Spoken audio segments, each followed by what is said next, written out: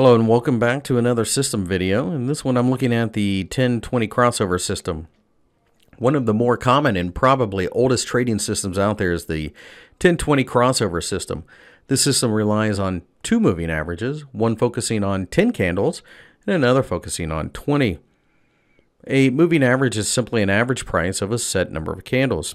In other words, a 10 simple moving average, and there are other types of moving averages, but essentially they all mean the same thing, would be the average price of a financial instrument over the last 10 candles. The 20, of course, shows the same thing, but over the last 20 moving candles.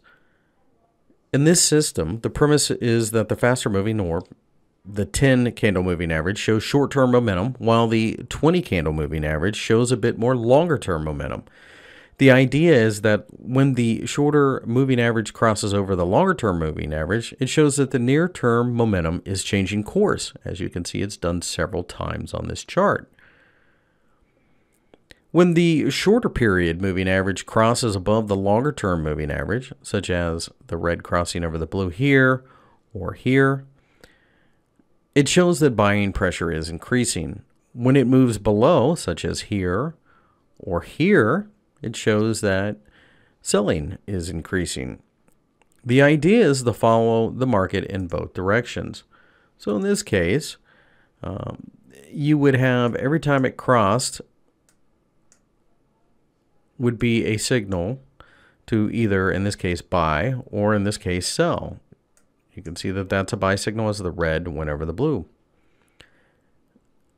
Because of this, though, you can get several false signals in the sense that if you shorted here and got out here, you probably lost a little bit of money. You may have lost a couple different times here.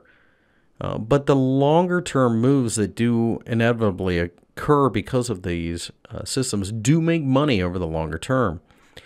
It comes down to whether or not you have the patience to trade this.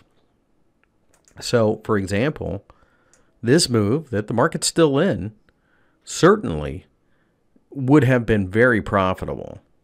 This move would have as well, just as this move would have also, as we did not actually cross there, so you would have been in all the way down to here.